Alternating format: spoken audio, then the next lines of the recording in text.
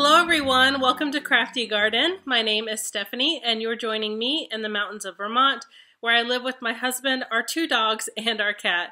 It has been a while since my last episode. In fact, it has been 4 months. My last episode was back in August, just before I started my new job, my new teaching job. And yeah, it's now December. I'm on break and getting prepared for Christmas. This is my Christmas tree behind me. I thought it would be cute. I did record in front of my Christmas tree last year too. Yeah, so happy holidays, everybody. Merry Christmas if you celebrate. Happy Hanukkah, or I hope you had a happy Hanukkah. I think it's over now. And yeah, happy holidays. So it has been forever, and I'm so excited to be here and show you what I've been up to. I have so much stuff surrounding me, all of the craftiness that I've gotten up to in my spare time. And I'm excited to share it all with you today. Yeah. Hey guys, so before I start the actual start of this video, I realized that I forgot to talk about a pair of mittens, a finished object. So I thought I would just go ahead and put it at the beginning. Last time I talked to you guys, I finished these. These are hand-spun Corriedale mittens that I made and changed a pattern from this book, Latvian Mittens book that I have. And I have to tell you that I absolutely love these mittens, and I have been wearing them a ton. When I get up early in the morning and I drive to work and my steering wheel is freezing cold, these are so nice to have. I would actually like to make a fingerless pair eventually, but I wanted to talk about this finished object that I've made since last time. These are the Speedy Selbu mittens from Skein Ellie and her podcast. She has a second mitten club, and these are super fast, speedy Selbu mittens. I was gifted, I won a giveaway from Green Mountain Spinnery through Ellie. And I got all of her second mitten club for free, which was so awesome.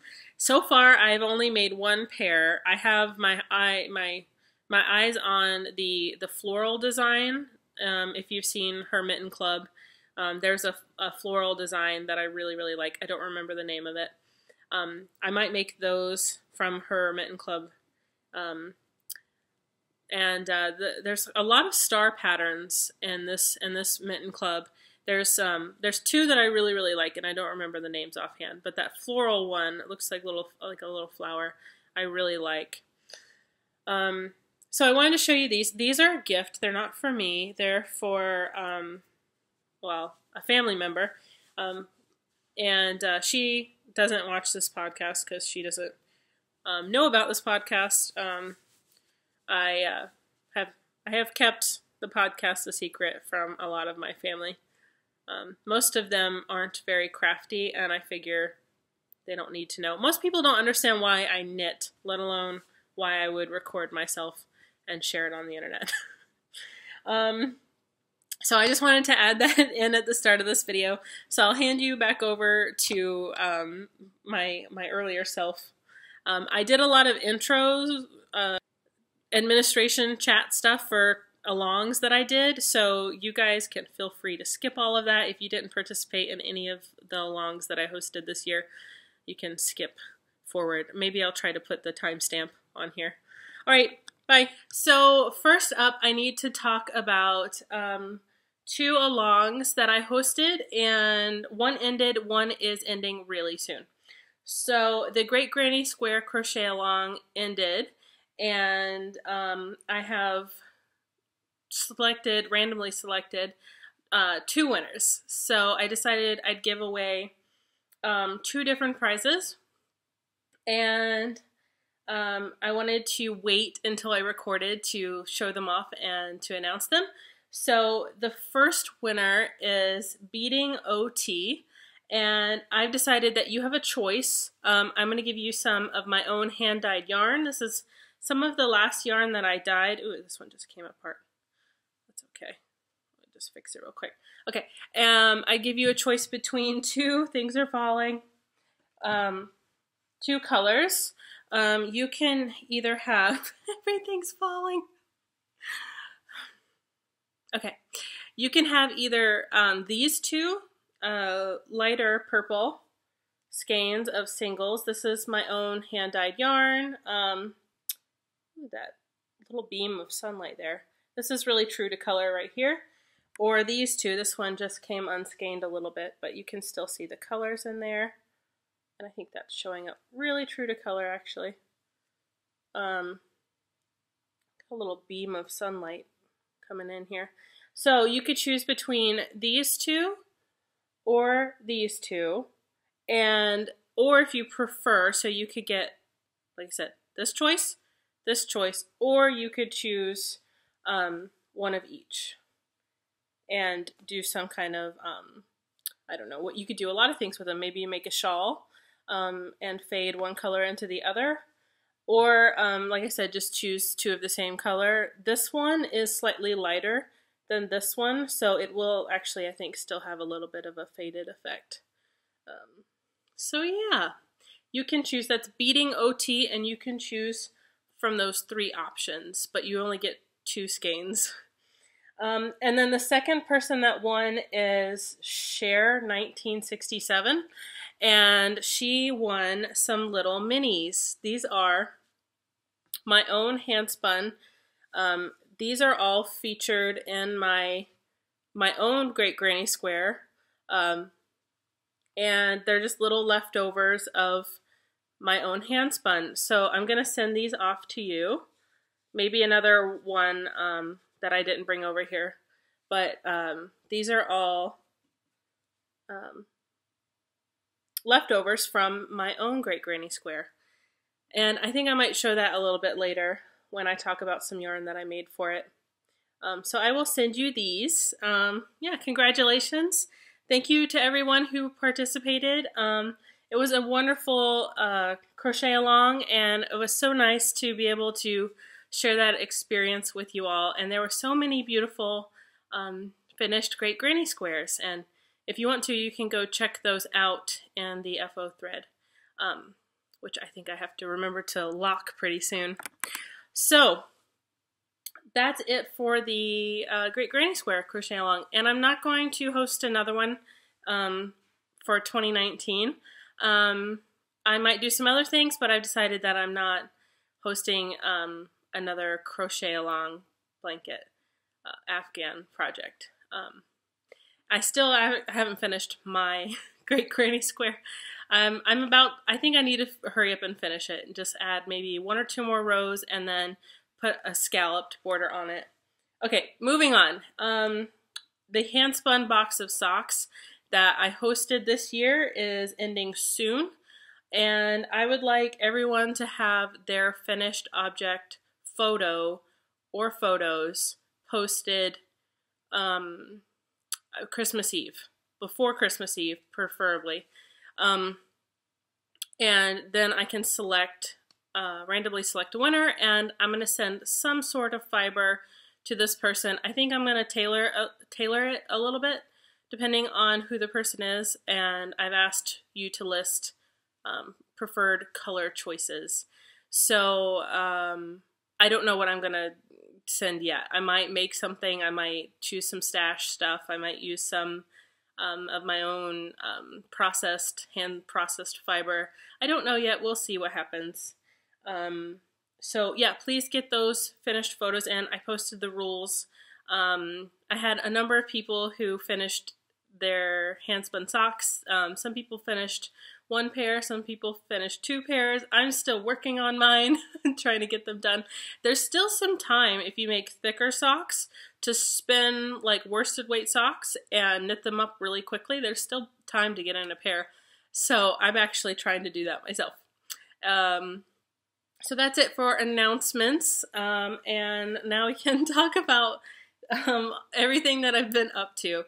So I am going to start with finished objects, and I was going to talk about the oldest first, but I think I'm actually going to talk about the sweater first because I would like to take it off. It's really hot today.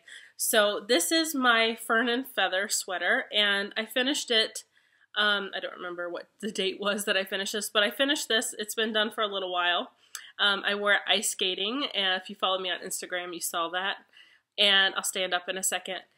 This is Great Bay Wool Works Romney yarn that I bought at the New Hampshire Sheep and Wool Festival this year. And I started it this spring. And yeah, it just uses the two colors. This is from a sheep named Glitter. This is from a sheep, the gray is from a sheep named Bonita. And it's my beautiful glitter sweater. And it's finished now. It is Romney, did I say Romney? And the owner lives in the shepherdess lives in New Hampshire. And I'm really excited about going back to the New Hampshire Sheep and Wool Festival in the spring. So I'll just stand up. It's not really a great angle, but I don't remember if I made any modifications. I think I did a teeny tiny amount of like one little decrease around the waist area, and I think I should have done more because it's quite boxy, and I've got some extra room in here that I probably could have decreased a little more right here, so that it doesn't, maybe it wouldn't look, it looks a little bit big in the lower portion of the body, but it's quite comfortable. It's nice to wear over things. It's like a DK, maybe light worsted. This is a DK weight sweater pattern. This is Jennifer Stein Gas Fern and Feather. I feel like everybody knows what this sweater is. I don't know what else to say about it.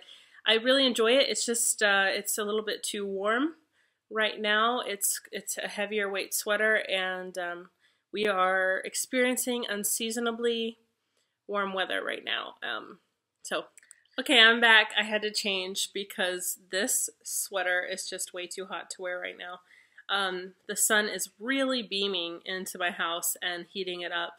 And I thought it was hotter out than it is. It's 30, the highest 31 today, Fahrenheit. But that's still really warm for December. Anyways, moving on. That's my Fern and Feather sweater. I do love it, and I think I will try to insert some photos of my husband taking me ice skating after asking him for nearly 8 years.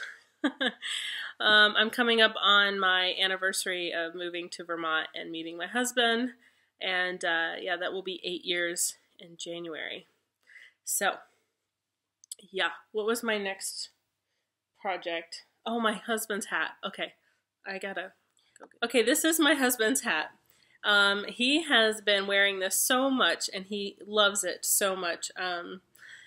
This is, I believe, called the hubby hat, and I believe it's a free pattern on Ravelry. I made it back in September. His birthday is late September, so I spun and knit this in September, and it's yeah, it's a fully reversible hat. I used two different I used wool from two different fleeces that I have. The outside is well, it's a reversible hat. The brown is a chocolate moret colored fleece that I got at New Hampshire Sheep and Wool Festival, and it's very soft, and you can see that it's gotten quite a bit of wear. It's pilling. I need a gleaner, and I don't have one. So this is his favorite side to wear. He likes the look of the brown on the outside. I think he prefers the brown on the outside, but he prefers the feel of the brown on the inside because this is softer. This is a single, for those my spinners out there, this is a single coated fleece, and it's very soft. Shetland has a huge range of colors and I don't want to say texture. softness to the micron count range is actually quite high, and there's an inner softer coat and an outer, there can be an outer hair coat. So it is a double coated. There's three kinds. There's a single coated Shetland fleece, a transitional fleece, and a double coated fleece, like a fully double coated fleece, and that is the more closer to its natural ancestor. The single coated is more modern. I don't know all the details, but it's something like that, and it's softer. So the inside here is I think a transitional or a double coated Shetland fleece. This is Kelsey, and I purchased it from the breeder that, so I bought Layla, and Layla's fleece, which I've showed on previous Fleece to FO videos, and this at New Hampshire Sheep and Wool Festival, and then later contacted the owner of Layla's fleece, the sheep Layla, and asked if she had any more, and I ended up buying this fleece, which is Kelsey. And this is a transitional or double coated fleece. It has a lot of guard hairs, or guard hairs. Some spots it doesn't have it, but almost all of it does. And I think when I spun this, I left some of that in there, so that makes this harder wearing. It adds some durability. You can see that this side doesn't have the pilling that the inside does. And I think that it could be because he likes to wear this. I don't know. I've seen him wear it both ways. I think it's because it does have, this is a little coarser, and he has said that he can feel the difference between this side and this brown side. But he loves this hat. I think it's become his favorite hat. He loves to wear this. I'll just say this has become his lucky. My husband is a hunter, and this has become his like lucky hunting hat. That's what he says. So that's all I'm going to say on that topic. But so that's it for his hat. I also have some finished yarn that I wanted to show that's in my Great Granny Square. And I might briefly show a hat that I finished, but I'm not going to show, you'll see.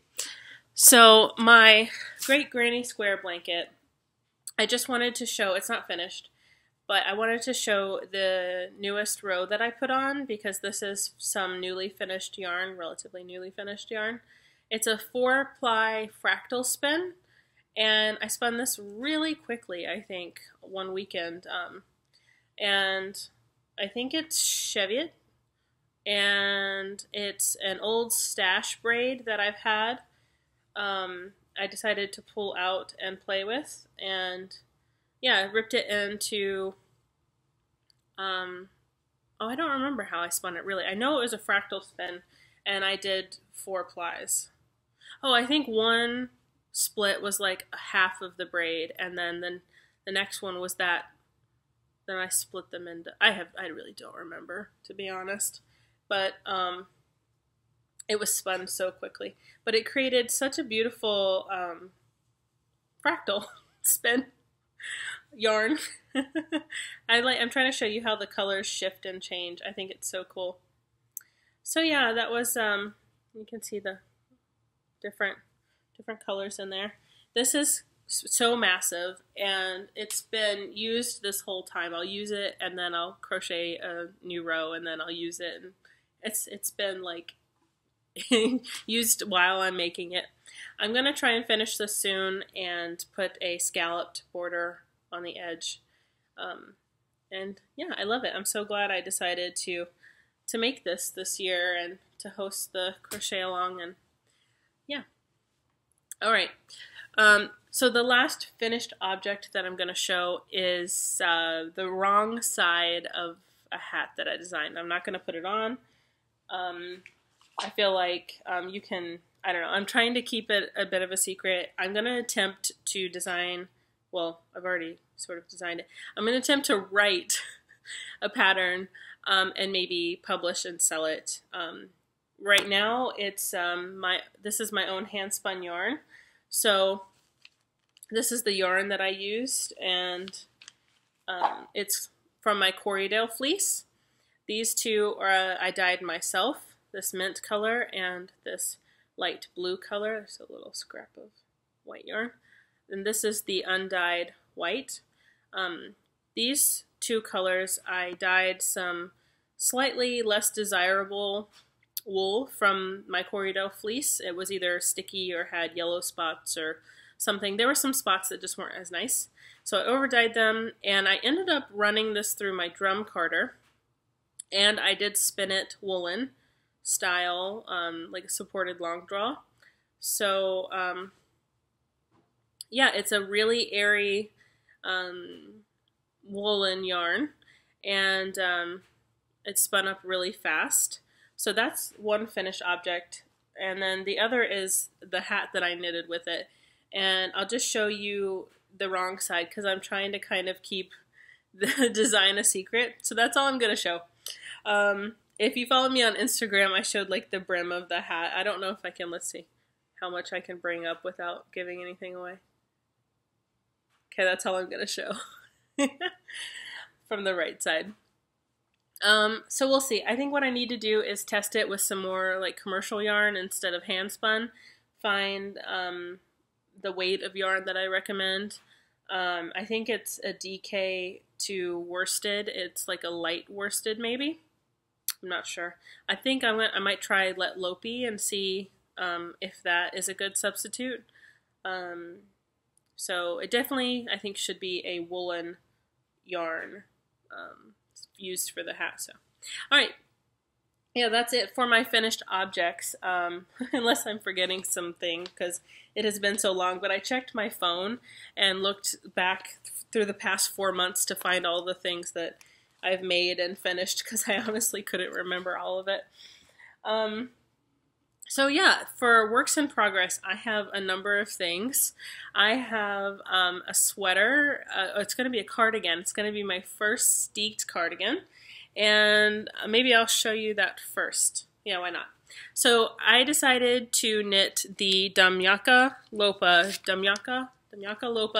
sweater. The translation is flea cardigan, or a lady's flea. I don't know. It's a flea cardigan, and I changed this pattern. The major construction of the body and things I haven't changed, but the design of the color work I heavily modified and did kind of my own design. And I also decided that I didn't like the contrasting color used for the button band and the cuffs and the hem. I decided that I didn't like the look of that personally, so I'll show you. What I did was first I created my own color work design, and I can show you that too. I started by charting a different design that I wanted because I've never liked, and no offense, there's some beautiful sweaters. I just personally didn't care for the design of the color work for the yoke. But this was this is such a popular design that I felt it would be a great first choice for a steeked cardigan because there's some hand holding in this pattern that I feel like I need for my first steeked cardigan. And it's designed for that purpose, and I really don't want to try and adapt a sweater to a cardigan when I've never done a steek before. So yeah, I decided to go with this and then just modify it to my own taste. So that's what I did. I started with this design. This is not what I ended up doing. I ended up changing my design quite a bit, and this is what I came up with. So I added this snowflake in. I added this design here. There's a little small design here. I don't even know what to call that. And then I extended This design is already in the pattern, but I made them longer so that I think they kind of look a bit more like icicles. And my idea is that this is kind of a winter themed cardigan, and that these, the fleas, which I don't like the name of, fleas are not cute. I think of them as snowflakes instead. So just my little personal, I don't know, quirk. I think it looks cute, and to think of them as snowflakes. And the green that I used kind of looks like a wintry forest. I do live in the Green Mountains, so it reminds me of that too. Little pine trees, maybe. Evergreens. So, evergreen. Yes. So, this is the yarn that I'm using. The vast majority of this is from Green Mountain Spinnery, but there are 2 colors in here that are hand spun. So this dark color is Montadale. It looks almost black. It's a very, very dark brown. And this color, which you've already seen on my husband's hat, is Shetland. So both of these are 2-ply, fingering weight, hand spun by me. This Montadale is a new fleece that I've acquired, and I'm going to talk about later. So I won't get into that detail right yet, but I did spin these 2 for this. So you can see that, yeah, that chocolate brown here, and then the dark brown black as well. The rest of it is from Green Mountain Spinnery, but some of it is hand dyed by me, all of the green. So here's what I did. I used this white, this is Targi, 2-ply sock art Lana from Green Mountain Spinnery, and I dyed it to this green. And I'll show you a whole cake here. It's got some little fuzzies on it.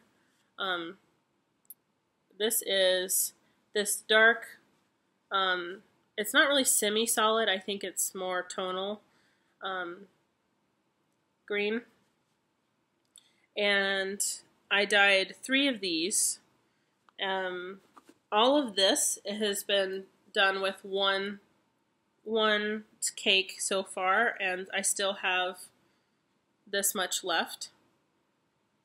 So yeah, that was hand dyed by me, and I'm pretty sure I talked about that on my last episode. So I've got the green, the white, which is undyed, and this leftover limited edition sock art. It's it's the fine wool limited edition.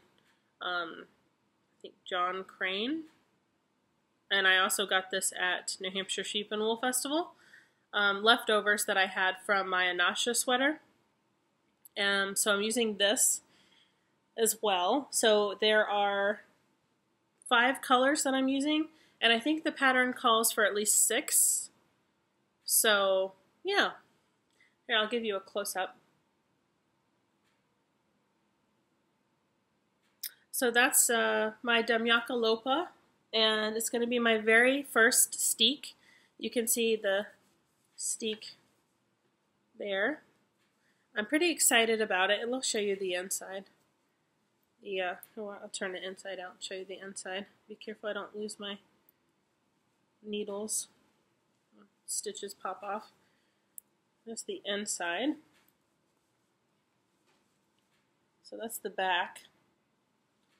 And there's the steek. So you can see that all of my color changes are done where the steek is. And then these will be cut and sewn down. And I think I'm going to try and find some pretty ribbon and do a really nice job of covering the steek. I haven't decided if I'm going to sew the 2 lines or if I'm going to crochet them. I could do either. I haven't really decided. This is all 100% wool, so I don't think I probably don't need to sew it. I don't know. The Shetland in here is sticky, and even the Montadale, but this sock art Lana isn't maybe the stickiest wool. So I don't know. I don't know what I'll do yet. I don't know if the if one is a better method, if the sewing machine is the stronger, better method, or the crochet is maybe a little bit more flexible. Maybe that's the better method. I don't know. This is my first steek. So I'm so excited about this sweater. I've been putting progress on it here and there. It's so easy to knit this right now. It's just a hair. You have to pay a hair more attention than, you know, plain stockinette, because I do have to remember to do the snowflakes. I'm not going to say fleece. The snowflakes. And I also have decreases that I did for the waist shaping, and that means I have to pay attention right around the armhole area, like the side, because if I blow past them when I'm knitting the snowflakes, my snowflakes will get off, and then I end up having to tink back like 20 stitches and fix it, which has happened too many times to count. What I need to do is put little stitch markers here so that I get to that stitch marker and I don't just keep knitting right by it. I've been telling myself that for like weeks and I keep not doing it. Oh gosh, I was so sick. I actually was out of school I had a cold, and apparently you can get a viral form of conjunctivitis. Why am I doing this today? Conjunctivitis, which is I think a nicer way to say pink eye, because pink eye just sounds awful. But there's a viral form of pink eye that you get from a cold. And I had that was not fun. But it's all better now, and it was only a few days of misery. So, what else am I working on? So some handspuns projects. I've got 2 socks in progress for my handspun box of socks. The reason why I brought up the being sick is because my voice is almost fully recovered, but you can hear that like tickle going on back there. And my cough. I've had this cough for, I feel like, a month. Okay, so I guess I'll show you the old one first. My old project is this unicorns yarn that I spun, and it's a 2-ply, opposing 2-ply fingering weight yarn, and it's really fine. I think now that I was probably like crazy for choosing to spin this, and that it was probably a really bad idea, because this is a fine wool. This is merino. I don't even know if it has nylon in it. So I thought like the opposing 2-ply would add strength to it. We'll see. Hopefully, if I ever finish these, I'm hoping to finish them. But it's taking so long because I'm using 000s to knit these, and I left them alone for so long that like I've just had huge periods of time where I haven't touched them. And I got a little bit irritated that this sock I felt was so cute, and this one I was stuck in this mint color for so long. But now it's got to the point where the colors are changing, and yeah, I think the tops of the socks are going to be much more similar. Looking at the colors that are coming in these 2 little mini cakes. So yeah, I have put on quite a bit of, I think since the last time I showed these, I've made some good progress. I really love this sock and the little light purple that's coming in. It's transitioning to this light blue now. I'm trying to hold this one separate. This little light blue. Okay, so that's my unicorn socks. Hopefully I'll finish them one day. I'm gonna try. I don't know. It's so hard because the 000s make it you feel like you're not getting anything done. So this is a finished object. Actually, this yarn is some really recently finished 3-ply Shetland and mohair yarn. And I've already started knitting socks, and this is worsted weight. And so these knit up really fast. And I think I'm knitting them on 2.25 US ones. So this is how far I've gotten. I'm doing them toe up, as you can see, and I'm at the point where I need to start the heel. So I just need to refresh my memory on, I'm going to do a short row heel, probably the fish lips, modified fish lips kiss heel, I think. Basically a short row heel. And my voice, oh, sounds so terrible. So yeah, it's been a little while since I've done it, so I need to jog my memory. I have, I know how to do it, but I don't remember all the little fine details. So every time I knit this, unless I've just finished a pair of socks, I have to refresh my memory because I just don't knit socks often enough. I want to do a different kind of heel, but that takes time. It takes more time and effort to learn something new than it does to just do something you already know how to do or you've done before.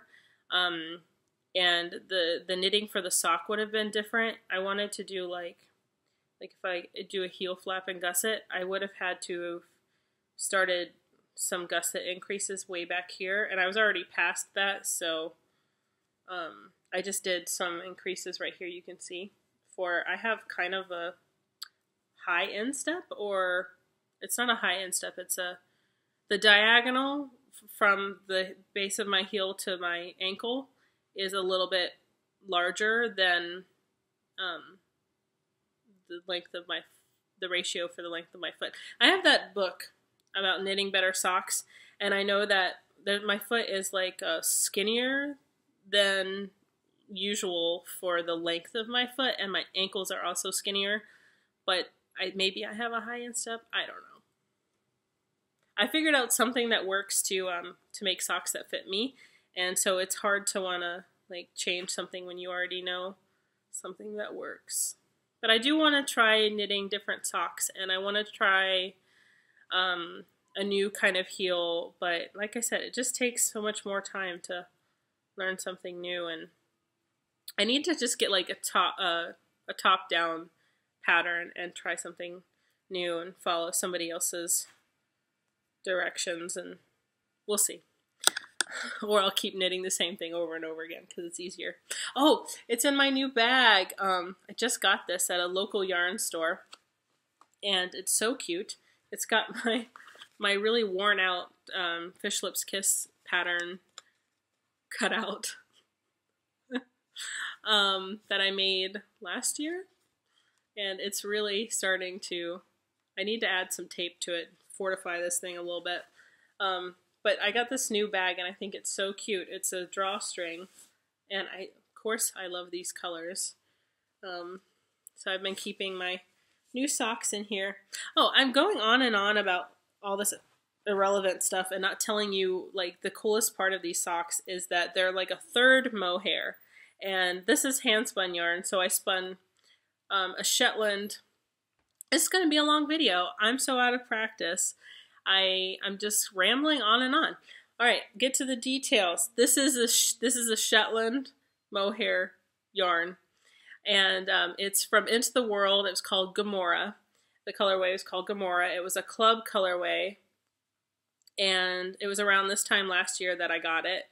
And I spun a single of that just end to end. I split it in half and then spun it end to end. And I have more details on my Ravelry project page and Handspun. I have a Handspun and a project page. Handspun for the yarn, project for the socks. You can go check those out if you want. I'm CraftyGardenSews on Instagram and Ravelry. But my Instagram is now private, so you have to ask to follow me. And I am a little bit more choosy about letting everybody follow me because I'm teaching now. And also there were so many like knitting bot accounts that were following me. It was driving me insane. And by switching to private, I didn't have to deal with that as much. I just have to click the do not accept delete button instead of having to go in and delete accounts that try to follow me, which are fake accounts. Everybody was having to deal with that nonsense. I feel like it's really frustrating. And also the occasional guy who tries to follow me, and I go look at, I'm like, why is this guy trying to follow me? And it's some guy who has 3 pictures of himself, maybe one is shirtless, and I'm like, delete. So back to being on topic. This is, so I spun the Shetland, and I put it into a cake form, and I have photos. Maybe I'll insert them, maybe I won't. This is already going to be an editing nightmare. So I spun the Shetland, and then made it into a cake and on my ball winder. And then I had spun the mohair. It was a purple-white blend of adult mohair and kid mohair that I hand combed, and then I started spinning on a new drop spindle. Decided I wanted to spin it faster and put it on my spinning wheel. Spun that really quickly, and then I spun, so the 2 ends of the cake, the inside and the outside, I took those 2, and I took the mohair on the bobbin, and then spun a 3-ply with that. So I thought that was a really cool way to spin a 3-ply, much easier than spinning 3 different bobbins. Spin 2 bobbins and make a 3-ply. So you want the 1 strand of mohair needs to be about half the so the 100 let's say I had 100 grams of the Shetland in the braid. I'd need about 50 grams for the mohair because I'm going to be folding the Shetland in half. They're never going to meet up perfectly because you can't, I can't spin perfectly, so one's going to be longer than the other, but it'll be very close. And mine was pretty close. I had more mohair than I had the Shetland, so I took that little bit of extra Shetland and just took it off the bobbin, and I don't know what I'll do with it, but there wasn't a lot of it. So yes, this has created a really fuzzy sock. Let's see how I can show you that. I don't know if you can see it. They're really fuzzy from the mohair, and it's got this like little purple halo. I need like a darker color. I use my my podcast notebook. Let's see if it'll show up on that. Yeah, you can kind of see it there. The halo. They're really silky, and I really like them a lot. I'm very excited to finish these. Alright, so I've said way too much about these socks. Moving on. And I lost my page for my notebook too, to look at what I'm going to talk about. This is just a little kind of journal that I keep. I use it for my show notes, and I write all the things that I want to talk about or need to talk about, and keep track of, like, this is, I don't really say episodes, but this is video number 50. So, things like that. I don't think I have any more notes. The rest is going to be freeform. It's going to be a 2-hour video. So, what else do I have to talk about? So, I'll quickly mention one work in progress that I'm going to frog, I'm pretty sure. This is handspun yarn, and I'm pretty sure I've spun this since the last time. I have this Raven yarn. I have this, I think this is called Raven, or Feather? No, this is called Feather. This is called Harbor Lights, and this is Hullabaloo, maybe? These 3 are from Spin Jones. I purchased them quite a while ago with the idea that I would make a sweater with them before I didn't know that would be, would not make a very nice sweater. The 3 different fibers, they're very different. This one has a crazy amount of Firestar and silk, and they're all a little different, and I would not want to wear this as a sweater. I think it would, all of this little like shiny bits would probably not be nice to wear against the skin. I feel like that would be really itchy. You see, I don't know if you can see how much they're poking out. But I thought they would make a nice sweater. Not sweater. Shawl. A nice shawl. And I had cast on and just started knitting a crescent-shaped shawl without a pattern. And then later decided that I didn't like the shape that I was getting. So I'll probably have to rip all of this out. But I got quite far before I decided that I maybe should stop and decide if I wanted to keep going or rip it out. So I knit almost all of this feather color, the darkest color, and this would be the color that would be next to my skin and my face. So this was the softest color, and it's the darkest, and I thought it would be cool to fade from the darkest to the lightest and have something pretty going on at the end with the lightest color. So there are some little eyelet holes, lace holes, whatever you want to call them. I can't get them to show up. So I did use almost all of this color, and then I started in the middle color, which is the very shiny, fun colored fire star craziness. And then, yeah, I kind of stopped. So, I don't know. Sometimes I think I should just keep going, and that would be a really lovely chunky shawl. I just wasn't crazy about this shape that I was getting here, and I realized too late that I should have increased a lot more at the start than I did to kind of get rid of this shape that I'm getting. But actually, it might not be that bad, really, because I'll be wearing it around my neck, and that little folded area, I could fold it like that, and it would create extra warmth right here at the neck, which can be very nice in cold, wintry Vermont days where the wind is blowing and it's freezing. So who knows what I'll do, but I've completely stopped working on it. I haven't touched it in a month or something like that. And it's in my old project bag that I sewed. This was an, I don't have a crafting from the past thing for today. It's just not going to happen. That was an old crafting from the past segment. I think I should talk about a lot of the fleece and spinning stuff towards the end. So what I'm going to do is show you a brand new to me craft, braided rugs. So I have been teaching myself how to make a braided rug, and I've gotten quite far on this. Back in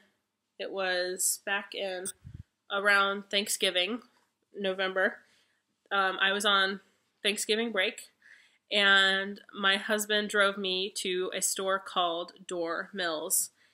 It was a little bit of a drive, so it's always nice when I can convince my husband to drive me, because then I can just relax and knit instead of spending the whole time driving, which is miserable. So I have a very sweet husband, because it's, I don't know, I don't like really long drives, but he drove me to the store called Door Mills, where I purchased all of the stuff that I need for this to make a braided rug.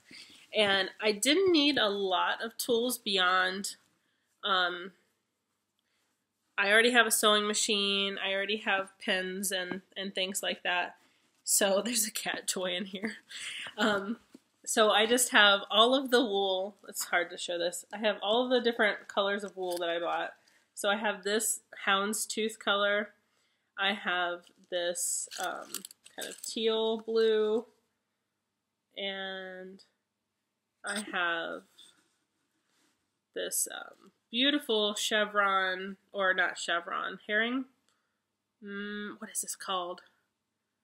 Oh, this is completely, it's escaping my mind, this pattern. I'm just going to move on.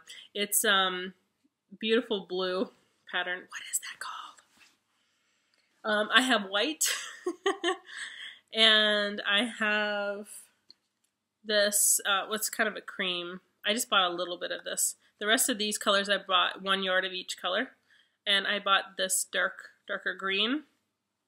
These little wheels I make, so here's just a strip of 2 inches of the fabric. So I bought braiding yards from the store called Door Mills, or the Door Mill store, Door Mill. And I found out about the store from my great aunt Nancy. Hi, Aunt Nancy, if you're watching. She also lives in Vermont. She's my only living relative. She's my only relative that lives in Vermont. And she makes braided rugs too. And she told me about this. Well, she makes braided rugs. I just learned how. And she told me about this store. So yeah, I went over there and I bought enough wool to make a small rug, relatively small rug. And yeah, I just bought the colors that I thought I would like. I make these little wheels, which makes it easier to braid. If I take out this pen that's holding it, you can see I've just folded over towards the center, and then I fold towards the center. And then when I'm braiding, I actually take my fingers and I fold again. Let me put this back in here so it doesn't all come apart. Okay, so I take this and I fold it, and then I make the wheel. And the wheel, just once it sits like this for enough time, like overnight, it'll kind of hold this shape nicely. Makes it easier to braid. They have these little metal things that you can use if you want to buy them, but I actually like this method. So while I'm braiding, excuse me, while I'm braiding, I'm actually just folding that in half, and I kind of run my finger through the middle like that and just fold, kind of pinch and fold, and then I braid. And it's just a regular old braid. I taught myself with the use of this old book that I've had since I was like 17. Back 17-year-old Stephanie thought that making braided, I'm not kidding, I got this book on braided rugs when I was 17, and I thought it would be cool to learn how to do back then. So it's proof that I've always been this cool. So, and it was really my great Aunt Nancy who helped to like further make this a reality, I think, because she told me about this store where I could get the supplies, and it just kind of helped that become more realistic, something that I could really do. And seeing hers, because she has a bunch around her house, and it's been too long since I've seen you, Aunt Nancy. We need to visit. So, it's my grandfather's sister. So, anyways, those are the colors that I have. I'm pretty sure I showed you them all. I also have a pair of nice scissors in here for cutting the, well, I do like a little 2-inch snip, and then I rip the fiber from the yard of fabric. I have nice scissors, and for cutting the joins, when I sew them on the diagonal. So that's for cutting that. I have a ruler. So my ruler I'll use to mark the 2 inches when I cut the fabric. And then I bought specialty cotton thread. It has a special name, I don't remember. But I bought it, they sell it at the Door Mill store. And what's cool about it is it's hollow, and you can do this special join, which creates a knot. There's no knot, and it's a seamless join, and it hides really nicely in the braid, in the rug. So I'll get my rug back and show you. I have some videos on my YouTube. This is my YouTube channel. On my Instagram account, I have some little, not that great quality, but they're there if you want to check them out. On my Instagram, I created, you can save your stories and create a theme. So I have one on braided, on the process of braiding, where I started at the beginning, and I have like kind of a little bit of a journey of learning things. And then I have one on the materials, and somebody had asked me about that, and I just was like, check out that video, because I did little Instagram stories on my profile, because I already talked about it, all the materials. So So yeah, I started in the very center. I'm braiding an oval rug. I'm in my rocking chair. Let me scooch back. I'm making an oval rug. It's gotten really big, as you can see. Here, let me stand up. It's getting really big. Compare it to the size of my body here. Yes, and I love it. It looks so pretty on camera too. I feel like I'm so on top of it sometimes that I judge it more than I mean, it's my first rug, but I judge it like harshly when I'm right on top of it braiding it. But when you stand back and look at it as it'll be like on the floor, it's so pretty.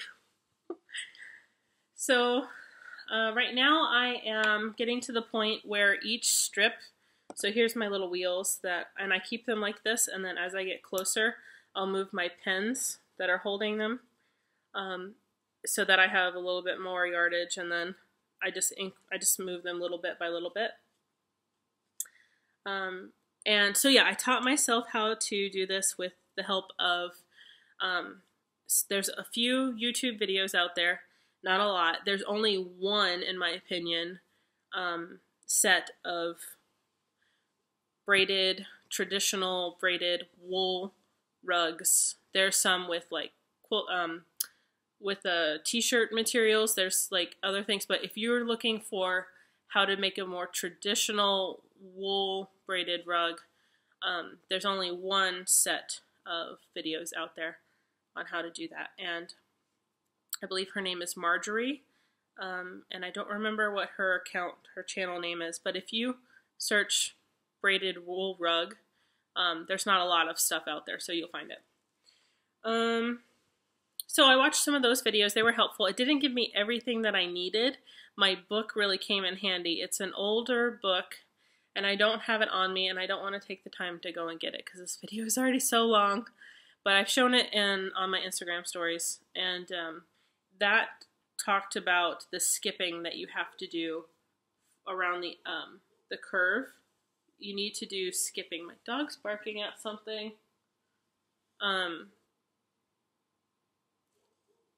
You have to do skipping so that you don't get it won't get warped out of shape.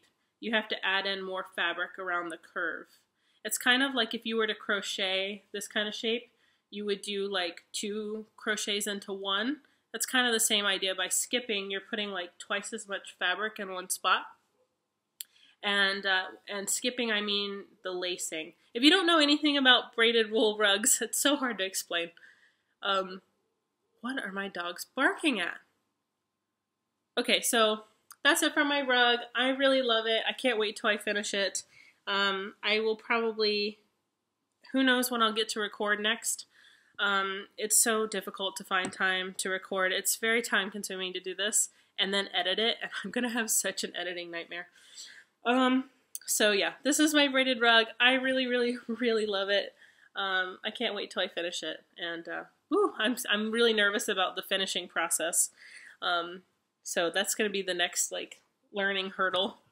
Okay, so this is gonna be a very spinning heavy segment of this already very long video, but I probably will be gone for a long time again, so just, you know, you can watch it in parts, or I don't know how.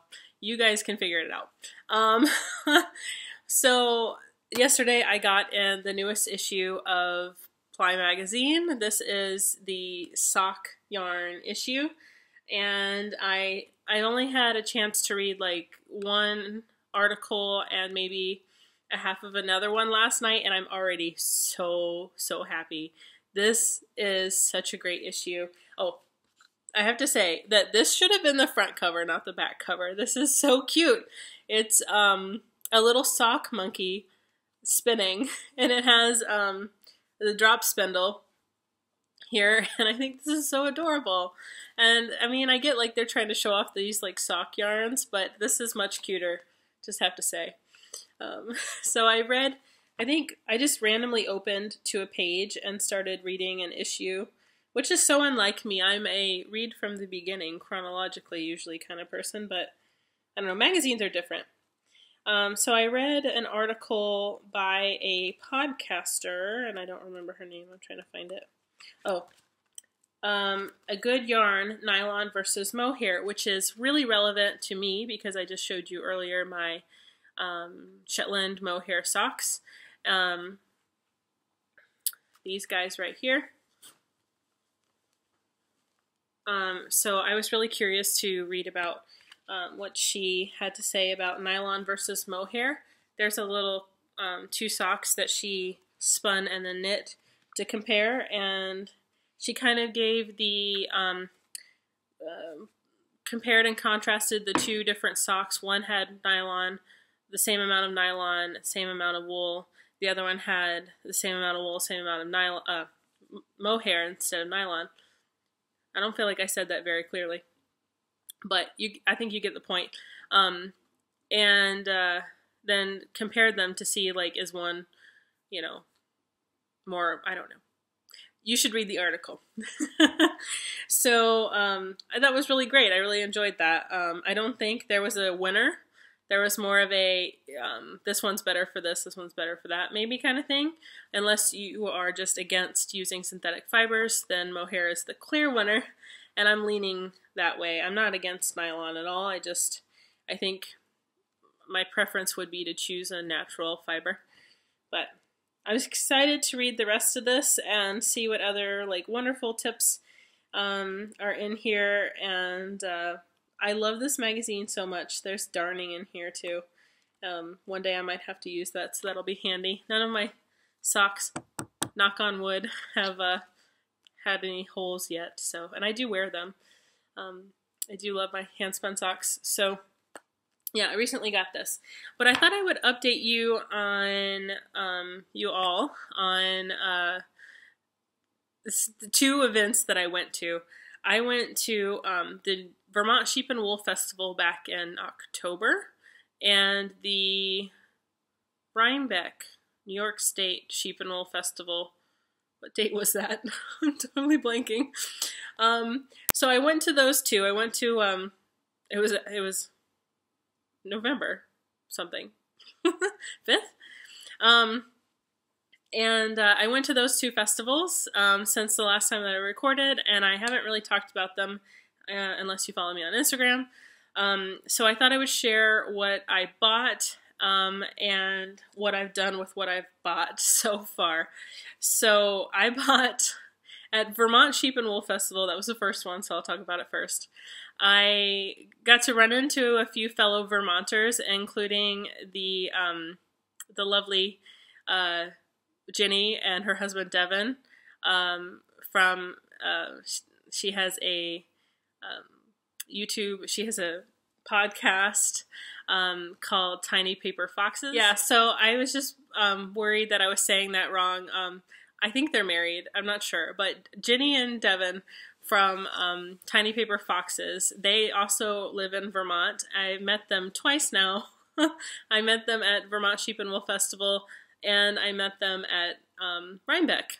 And it was so funny. I didn't run into anybody that I hadn't already met at Rhinebeck. I ran into the ladies from Muscle of Yarn, which is a yarn shop south of Burlington in Shelburne. And I ran into, although I hadn't met all of the ladies, all of the owners, I mostly met one of them because she's always there when I go up. And Kelly. Hi, Kelly. I doubt you're watching this. I don't know. I feel like nobody wants to watch this, but so yeah, where was I going? Vermont Sheep and Wool Festival. I'm slightly embarrassed. Not really. I don't know. It's my thing, and I really love it. And I'll get around to all of them eventually. I bought 3 fleeces at Vermont Sheep and Wool Festival. And not only did I buy 3 fleeces, they're all the same color. Okay, so I bought 3 different kinds of sheep fleeces, but they're all dark brown to black. I've started spinning one of them. I've played with another one, and the third one I have tried my very best to keep my hands out of, because you're never going to get anything done if you don't like put enough progress on one thing. If you spread out your time on like 20, 50 different things, nothing's ever going to have progress made. So I'm trying to remind myself that I need to put effort into one thing, get that done, then I can play with the next thing. So the first one I'll talk about, I always feel like everybody already knows this because you follow me on Instagram, but not a lot of people follow me on Instagram. So a bunch of you have no idea what I'm talking about. And I'm not asking you to follow me. Only follow me if you want to follow me. I have this Montadale fleece, and I have a whole bunch of, it's so dark, I have a whole bunch of combed little nests in here, and the bottom I have a second fleece, because this lady, I think it was her first time selling at a fleece at a festival. I actually met her. I thought she was buying these, and she was like, no, I'm putting them in the sale. So I got to ask her about them. I incorrectly called this in my Instagram a Montadale fleece, and I was wondering why it looked different than the photos in my Fleece and Fiber source book. And I thought, well, maybe it has, the history of Montadale has, oh, I feel like I'm saying this wrong. I'm Cheviot, but I'm pretty sure it's Cheviot. And, oh shoot, I'm so blanking. I'm not going to go get it. Anyways, this is a Montadale cross and not a pure bred Montadale, so that's why it looks so different. This is like a medium, I would call it like a medium class. It's not as fine as, I think a true Montadale is finer than this. I'm trying to find some nice looking locks, because I've combed all of the top. There were, like I said, 2 fleeces in this bag, and she sold it for $30. Okay, so that means each fleece was $15, which is dirt cheap for a fleece, and it was, in my opinion, quite nice, especially for the price. And there's just something so alluring about this that I had to buy it, and I immediately started playing with it. So this is locks from the second fleece that's on the bottom, and I chose to keep them separate and hand comb the top fleece, which was slightly nicer, and I think it was slightly softer. This is definitely not a super soft wool. It's like a medium. It's not as hard as a long wool. Something like maybe Lincoln would be a little bit more coarser. Anyways, it's like a medium. I'd say my Corriedale is softer than this, but I thought that this would make a really nice maybe a cardigan, outerwear garment. And I'm really wanting to explore and try different fleeces. I'm making fun of myself, sorry. I'm trying to try out different wools, different fleeces, I just want to experiment, and I want to try all of the different kind of wool out there. And so I don't want to just get fine wool all the time. I don't want to just get Corriedale, Cormo, Merino. What are the other ones that people, I feel like, I did get some Rommeldale, which is so nice.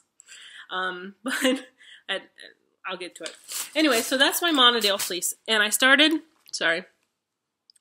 spinning it.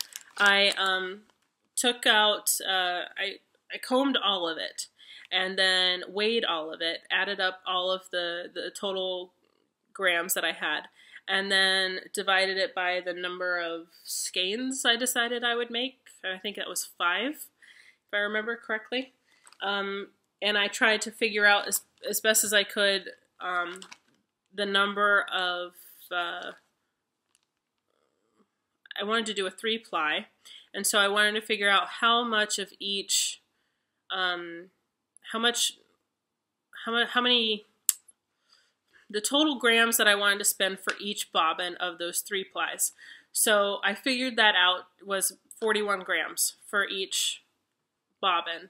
So I have 3 bags that are all 41 grams, or as close as I could get, to spin for a skein.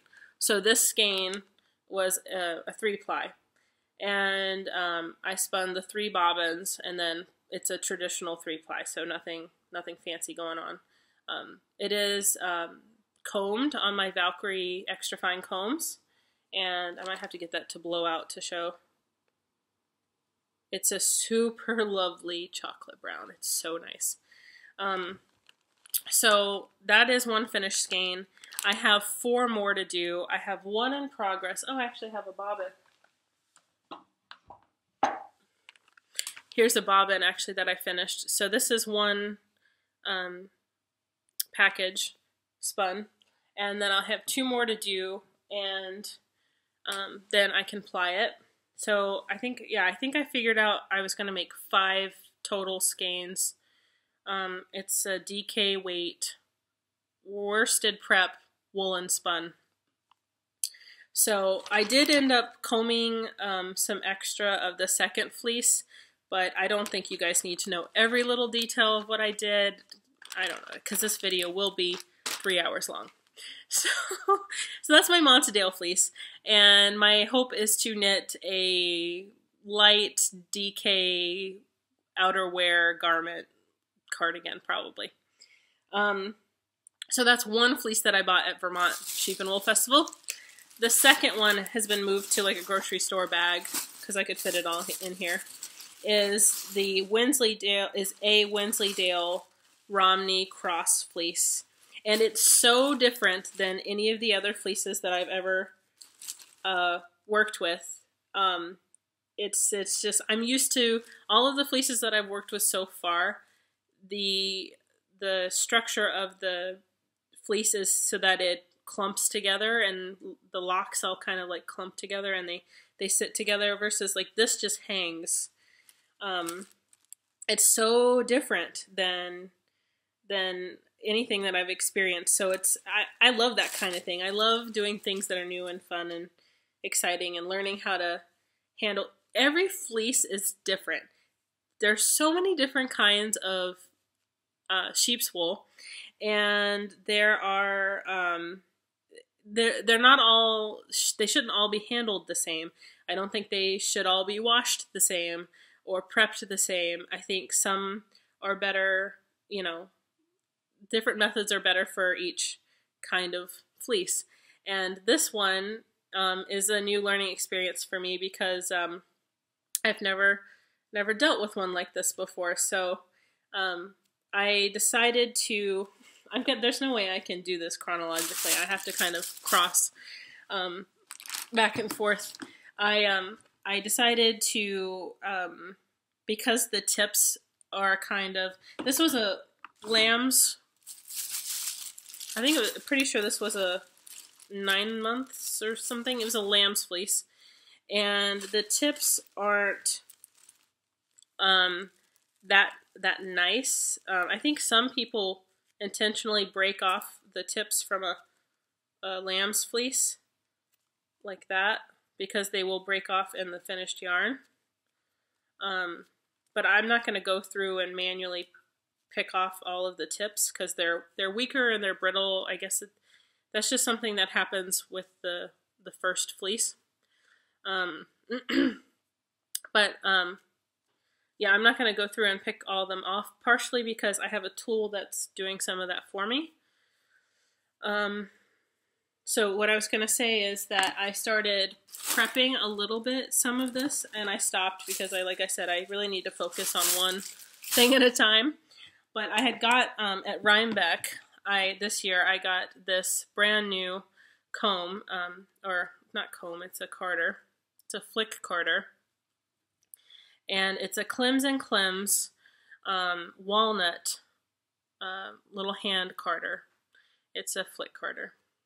And I didn't know how much I would enjoy this. These are probably the least expensive tool that you can purchase for fiber prep. And it's one of the, you know, I bought all these other things before I bought this, and this is so nice, and it's not very expensive.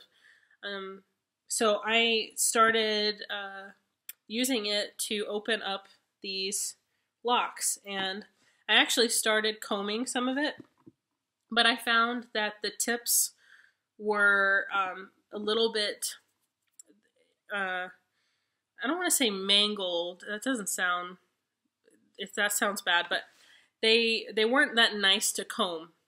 So I found that this actually worked much better, and it helps while I kind of think of brushing it out. The tips, some of them, the weaker fibers break off, and then I just clean. This will get a bunch of little short fibers in it, and I'll clean that off and keep going.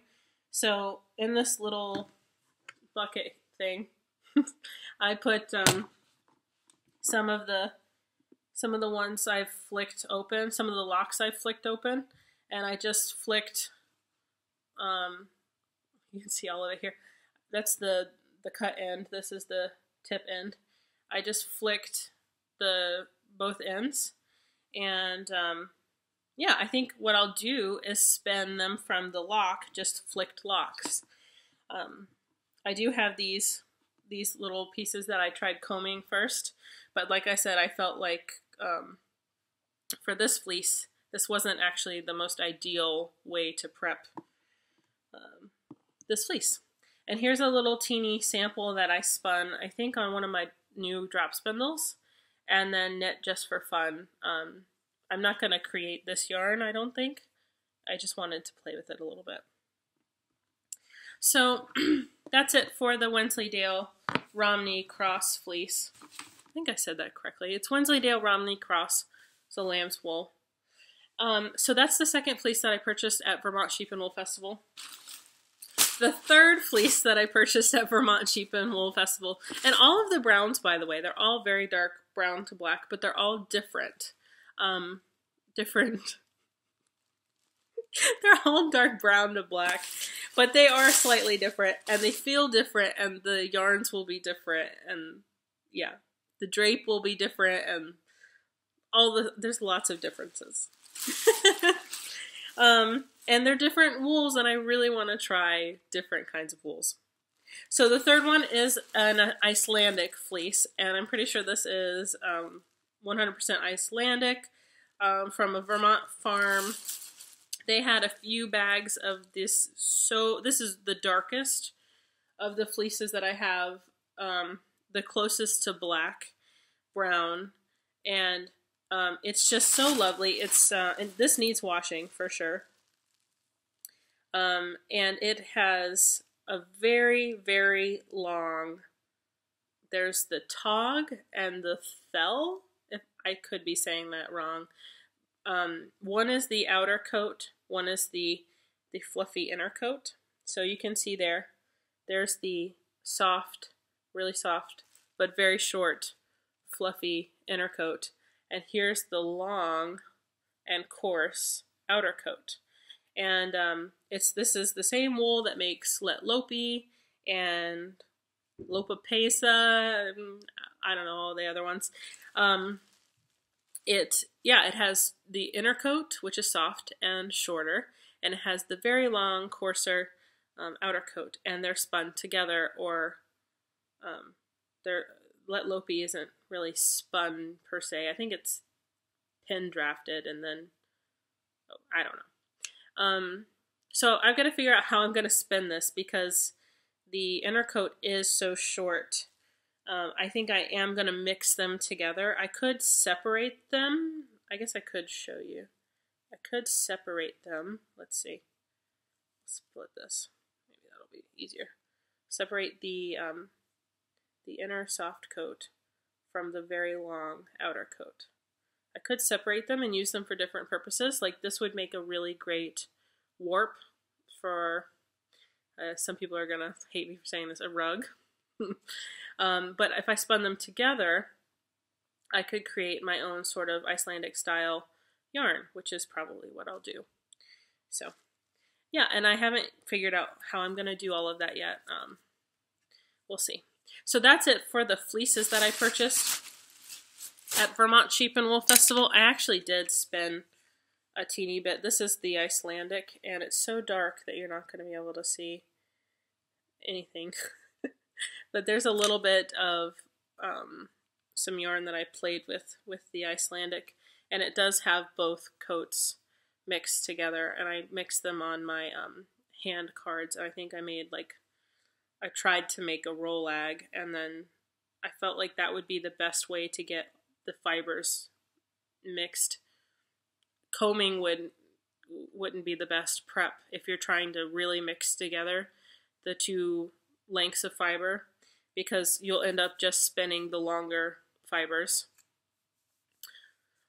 It's harder to get in those short fibers. So this kind of like the hand combs, the hand cards, I felt would mix together the two lengths so that while I'm spinning it, I don't get that situation where I'm only pulling out the long fibers.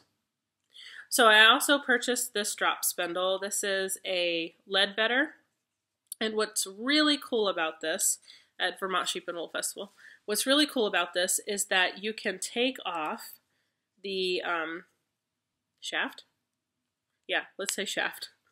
And replace it with one of these other ones so that you can keep spinning, and you can make 3 cops. So spin this one full, spin this one full, spin this one full, and now I can 3-ply them together, and that's pretty cool. So you don't have to stop, unwind it all, you know, make it into a ball or whatever you're going to do with it, and then use this again, the same shaft again. I can just pop it off, put on a new one, and keep going. And then all 3 cops I can spin together into the 3-ply, so it's time saving. I haven't done that yet. I've only spun little bitty things on here for fun.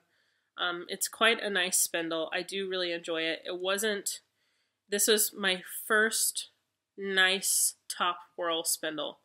And by nice, I mean slightly expensive. Not terribly expensive, but worth the money for sure for what you're getting. This is a really cool concept.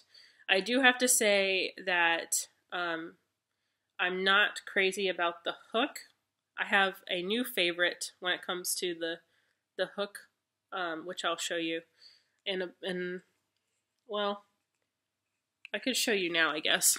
So that's it for Vermont Sheep and Wool Festival. For Rhinebeck, I bought the Klims & Klims flick carder that I showed you, and I bought this Bosworth, Jonathan Bosworth spindle, and he was there. I did purchase it from him, and he talked to me a little bit about the wood because I asked him about it. This only has 1 shaft, and it is the smoothest. This was so nicely sanded, I guess, because this is so smooth. And I have mohair on this right now. This is his Picasso top. So this is, he told me, the only wood that he uses that isn't solid wood. All of his are made with solid wood except for this one, which is actually made from flooring. Which I was like, this is so funny that I would be so drawn to this one. I loved the look of the Picasso wood and the different colors in there, and I don't know very much about wood at all. I can't pick out what things are made out of easily, but clearly, because I thought this was real wood and not like flooring, different woods put together. But I just loved the look of it so much, and it spins so beautifully. I got the largest size. I believe he calls these maxi, and yeah, I'm spinning some mohair on here, some more mohair on here for another pair of mohair, thicker mohair socks, because I decided that even though I haven't finished my pair that I'm knitting, I love them already, so I want more. And I've made these little nests of mohair, and I'm just spinning the same kind of for the same thing that I did with the Shetland mohair socks that I'm knitting. I'm gonna have one of these, and then I'll find some braid of something to probably spin quickly and apply together with it. So I purchased locally some more mohair because I used all of the hand comb stuff that I used all of that for my socks. And this was just from a local store, and it was already combed and everything. Yeah, it has a little bit of vegetable matter in it, but I don't have to do any of the work combing and whatnot, and it wasn't very expensive at all. So it's $12 for 4 ounces, and I'm only using half of it for this spin. And I am going to try to actually spin all of it on my spindle, because what's the point of having a very nice spindle, you know, handmade drop spindle, if you don't actually use them? So I'm trying to get myself to really use them, and I'm really enjoying, I would say that this is my favorite right now. I love the, you know, that these are interchangeable, but I prefer spinning this one. I just enjoy the way it spins, and in particular, I really love the hook on this spindle. There's just something about it. I don't have to do a half hitch. I just hook it through it and spin. And then when I go to wind on, I just do this kind of motion, and then I wind it right on, and it's just so much easier than stopping and creating a hitch. It holds nicely. It doesn't fall off and fall on the floor like a cheaper spindle that I have. Not my Leadbetter. I'm not talking about this one. I'm talking about the student spindle that I purchased, my first spindle I purchased.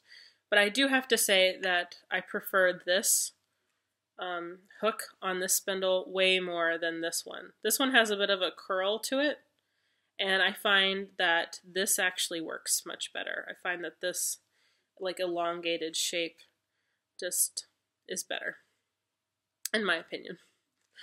Okay, so that's for Rhinebeck. I was saying I met Ginny and Devin. I met them both at both festivals. I also ran into Tammy from Wing and a Prayer Farm, more at Vermont Sheep and Wool. We got to chat a little bit. And then I met, the Must Love Yarn ladies. Some of them I met for the first time, but Kelly I've met multiple times. And that's all the people that I ran into are people that are from Vermont. And that's so weird because there are so many people from all over the world at Rhinebeck. So I'll show you this. I did buy a bag.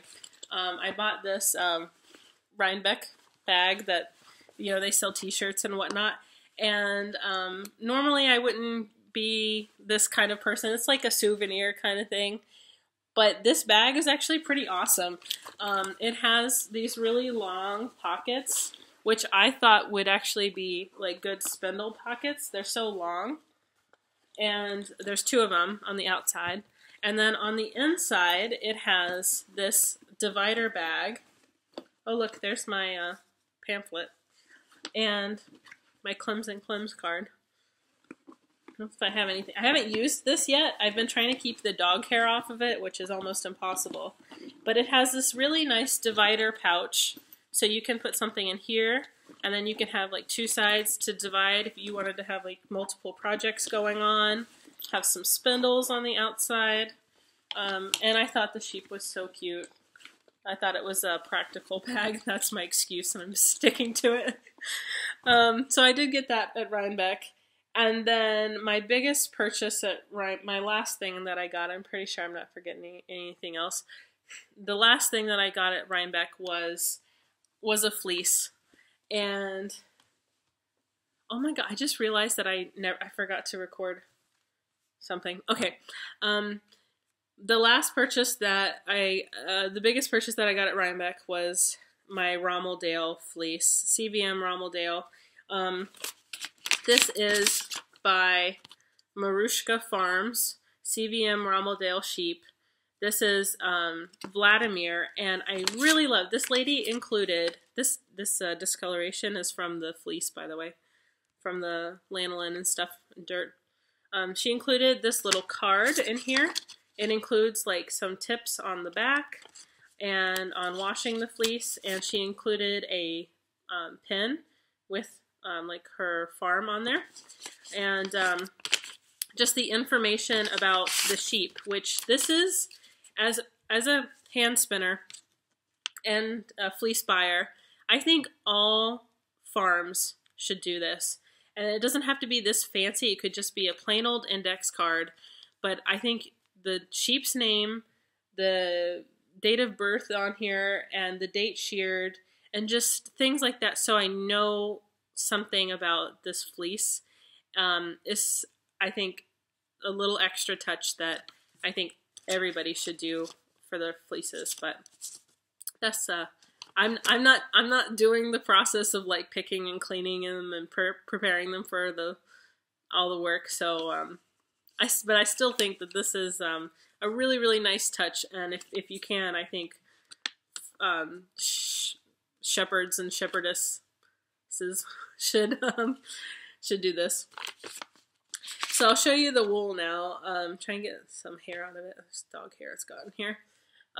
This is one bin. I separated it, not for washing. I'm going to spin this raw. I'm actually spinning a whole bunch of my fleeces unwashed.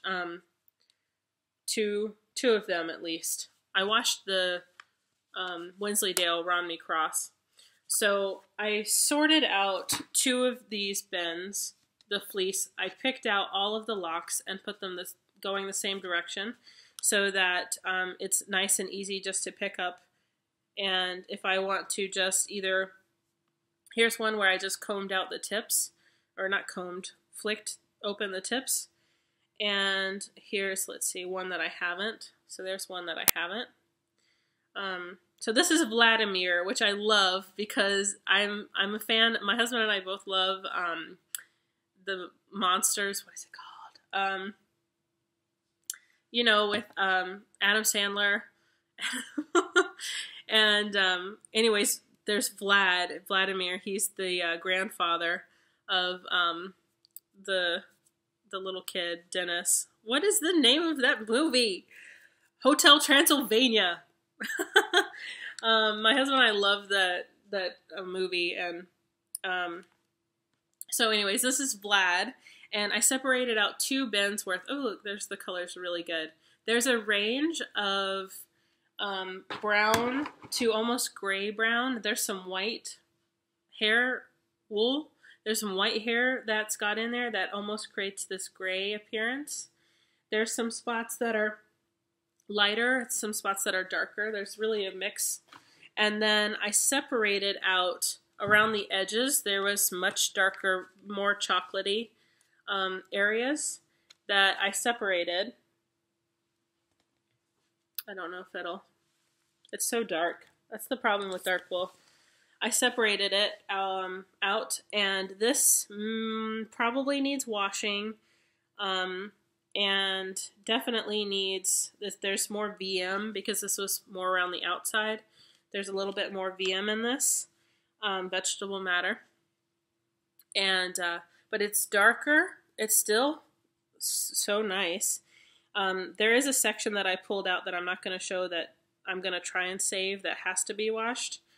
But this stuff is more chocolate brown than this, which is just a little bit lighter, almost kind of a gray brown. And there were some odd white spots in there too, like just little teeny spots of white wool. So this is Rommeldale CVM, and it is a fine wool. This is so soft, and I'm gonna have to figure out what I want to make with this. But these 2, I think, are gonna become some kind of garment, like, or not garment, like a sweater or cardigan. A very nice, very soft, very nice sweater. And this darker stuff that has the little bit of VM and whatnot will be also a very nice, very soft. I think I'm going to go for kind of an elegant, classic kind of it'll be all one color, really well blended shawl. Very soft and something that just looks like timeless. I don't know. That's kind of my idea. So that's it for Vlad. I've got the two bins that are going to be probably a sweater, and then this bin, which might be a nice sized, soft, beautiful shawl. And that's it for my fleeces. And I think I talked about everything that I got at the festivals. I didn't meet anybody else that I don't think I met anybody else because I didn't go to the podcaster meetup. I went with my husband and I just focused on what I wanted to do, and I didn't try to do like I don't know. I just felt like with my husband there, I didn't want to make him, he's not a social butterfly, and the crowds were I went on Saturday and the crowds were so crazy that I felt like I just didn't want to put him through all of that. He doesn't like a lot of attention, and so it was just the two of us, and I just went to number one, I wanted a fleece. I wanted a very nice fleece. I decided I was willing to spend a little bit more money to get something nice, and I didn't spend, oh my gosh, the prices there are insane. There are $300-400 fleeces at Rhinebeck, New York Sheep and Wool. I didn't get anywhere close to that.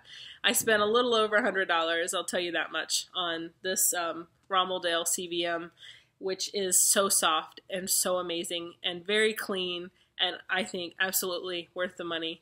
But I could have, available for purchase there was a $400 fleece there, and I was like, oh my god, that's crazy.